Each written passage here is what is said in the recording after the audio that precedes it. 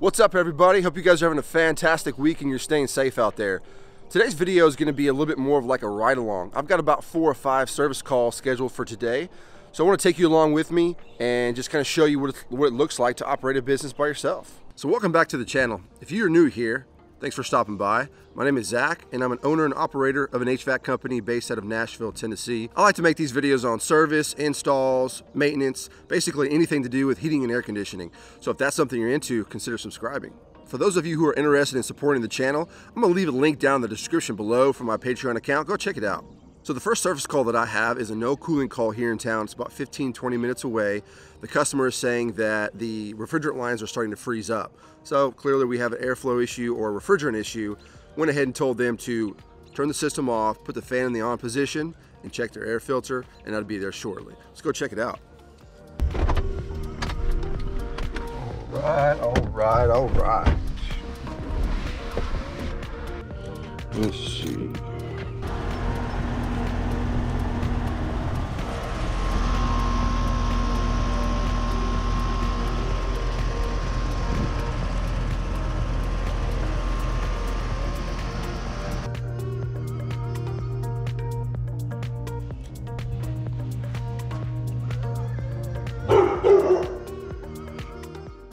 So I couldn't do too much filming because the customer was right there with me the whole time, so I didn't want to do any talking. I got a couple little clips there of what I was doing. So basically it's a 3.5 ton Nordyne heat pump split system. It's got a pretty good size leak and I had to add 3 pounds to it. So they're not wanting to do any repairs. They just want to go ahead and replace the unit. The unit's about 12 years old. So I'm going to be pricing them out for a run-true split system. I think that's in their budget and should work out well for them. Well, now I gotta head back to the house. Forgot my lunch this morning, so I'm gonna head to the house, grab the lunch, and then I'm headed to the next call, which is gonna be just a single system cooling maintenance. So that shouldn't take too long. It's pretty easy to get to, but that's where I'm headed to now. Hi. Give me a hug. Give me a hug. What's up, guys? What you doing, huh? Look at that breakfast. Yummy. What you got there, boy? Yeah. Say cheese. Cheese. Yeah. Give me a boom. Thank you. Boom. Bye, Dad. See you later, buddy. You're going gone at kid. Bye-bye. Bye-bye, Taylor. Boom. Boom. Boom. Boom. Boom. Boom. Bye-bye. Bye-bye. Oh my gosh. Thank you, buddy. He's so sweet. Bye-bye.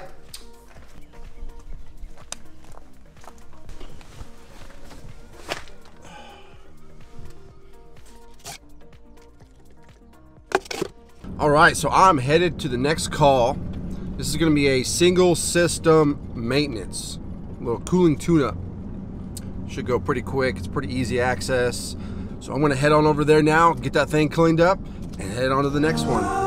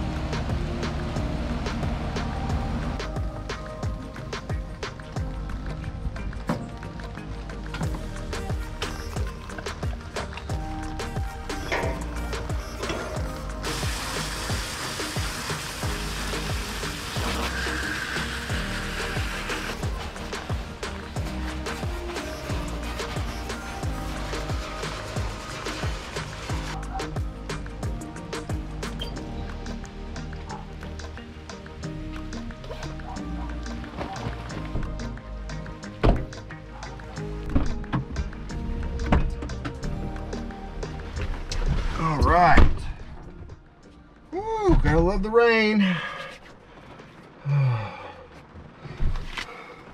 Time to go to the next one.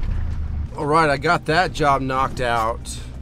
As you can tell, when it's raining like that, I don't really like to open up the outside panel to check the capacitor, contactor, you know, all the electrical. I know that job because I go there every 6 months.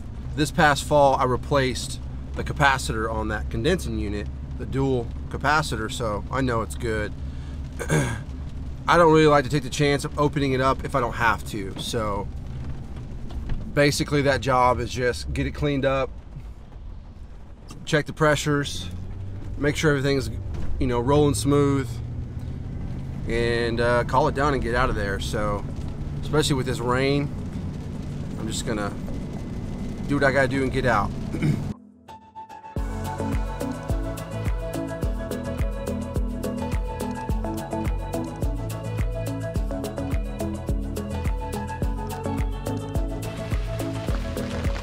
So we have a short on the low voltage side. Let's see if we can find this short.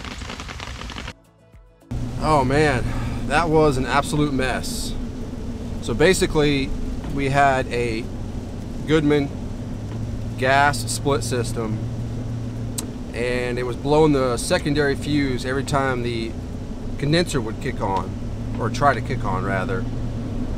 So I put my little 3 amp little breaker in there and started hunting down a low voltage short. Checked everywhere, could not find any short, but it was definitely popping every single time it called for cooling. It was a crawl space home, an extremely low crawl space home. Half of it was really, really low, the other half was okay. I did my best crawling around, trying to find a short somewhere. Definitely wasn't outside, it wasn't inside. All the cable looked in perfect shape, even in the crawl space, everywhere, but I could not find the short. I literally disconnected the low volt wiring outside, so it wasn't connected to anything, and it would still blow the fuse as soon as it turned on.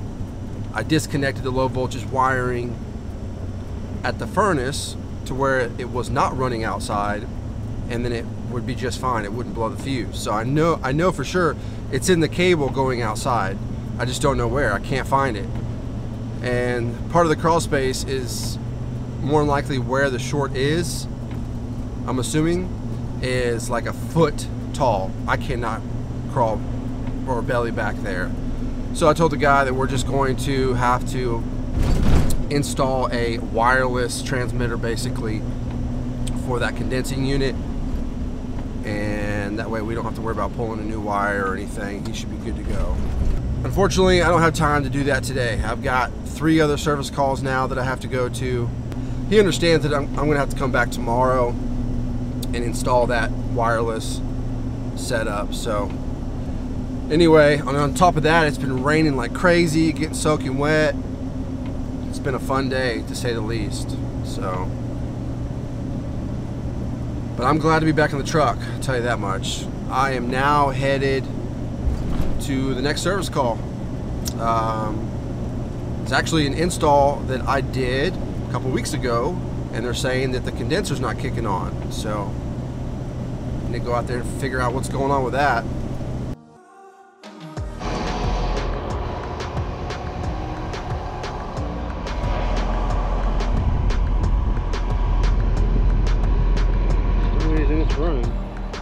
Shouldn't be running right now. So here is the contactor. Right now it's pulled in. It's all the way in, and it's welded shut. This is like a 2-week-old unit with the contactor already welded shut.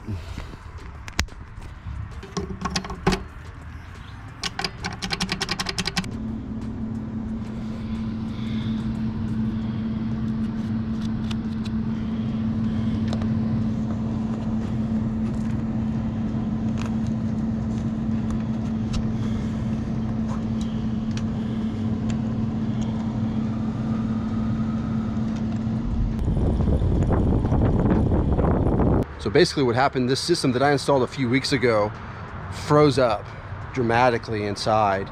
So I come out here, the thermostat is turned off, the system is turned off, but the condenser is still running. So the first thing I do is I check voltage, and I'm not getting any low voltage out here. It's not calling for cooling. All the way to the contactor, there's no voltage. I remove the wires from the coil side on the contactor, and it still runs. So the contactor is just stuck closed basically on a brand new system, which is not good at all. So what I'm gonna go ahead and do is put a new contactor in.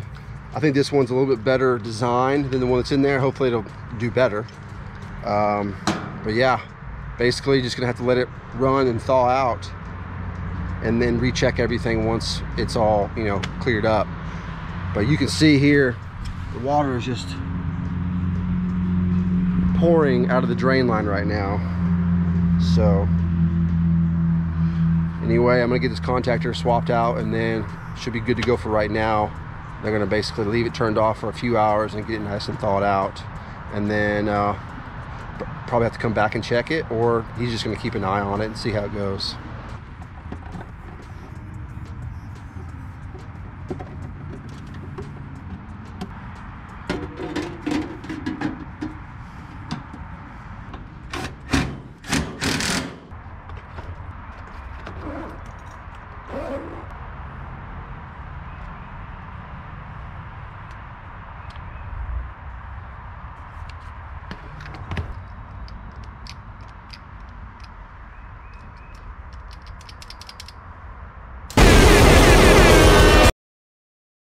All right, so there you go. Pretty much a brand new system. Contactor already went bad. That kind of ticks me off. I don't like that stuff at all. You know what I mean? Like when I put in a new system for a customer and they're spending all that money, and then it breaks down within a couple weeks. I don't like that. Not too happy with that at all. But you know, it is what it is. So luckily the customer's, you know, really cool about it, and he's not tripping on it too much. So anyway, it's just got to thaw out now, and then I'll have to come back and just recheck, make sure everything else is good. But I think everything's fine. So it's all powered back up now. I just got the fan running in the on position. Should be good to go for today. So now I'm just headed to my last call. It's about 15-20 minutes away, and I already know what's going on there. That unit was froze up as well. That's a repeat customer. It's a little low in refrigerant, so I got to go top that system off. Hopefully I can talk them into making the repair, getting that coil replaced. I already found the leak last year, and I gave them a quote on doing the repairs, but they never got back with me. So we'll see how it goes. Hopefully this time around they'll make a decision on a repair, and I'll just go from there, but we'll see when we get there.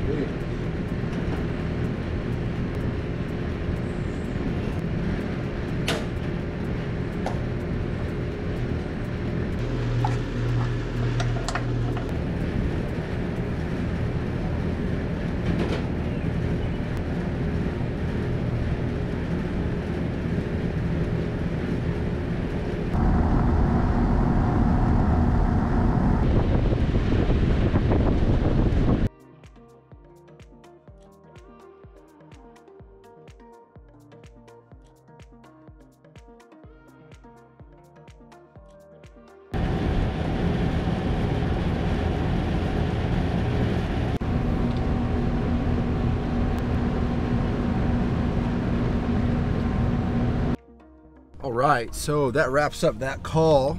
So I believe I came out last year on that system. It was low on refrigerant as well. And I found the indoor coil to be leaking. So I gave them a price. They never reached back out to me. I think it was towards the end of the summer. They have gas heat, so they didn't really do anything about it.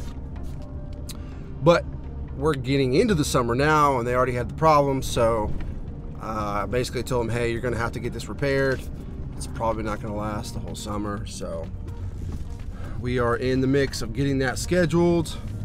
So basically just topped it off for today. Got the superheat, you know, close enough where they will have some cooling until I can come back out and replace that coil.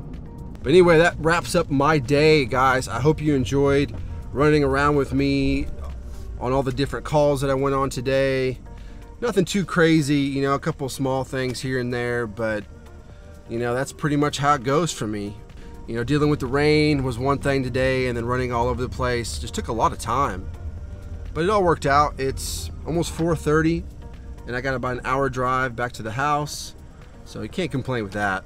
That wraps up today's video. I hope you guys enjoyed it. If you have any questions or comments, you know what to do. Leave them down below. Hit that thumbs up if you liked the video. Subscribe to the channel if you like what I'm doing. And until next time, we'll see you guys later.